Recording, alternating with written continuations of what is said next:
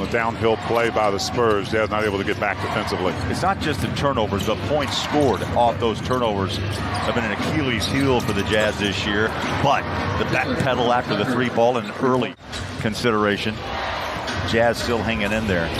2 games out of ninth, and that's the Lakers. We'll see them twice in the coming weeks. Horton Tucker dances, dribble drive inside, lost the handle, picks it up, 10 on the shot clock. He sprints inside, high glass for 2 more. A 10-point start. Off the bench, Doak goes out. Damian Jones now in.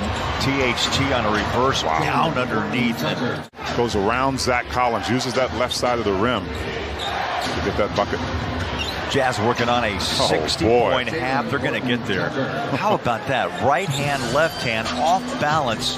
Did he call that off the glass for 2? 10-point game for Sandro. That comes Horton Tucker off balance and somehow in the paint. Both teams trades buckets.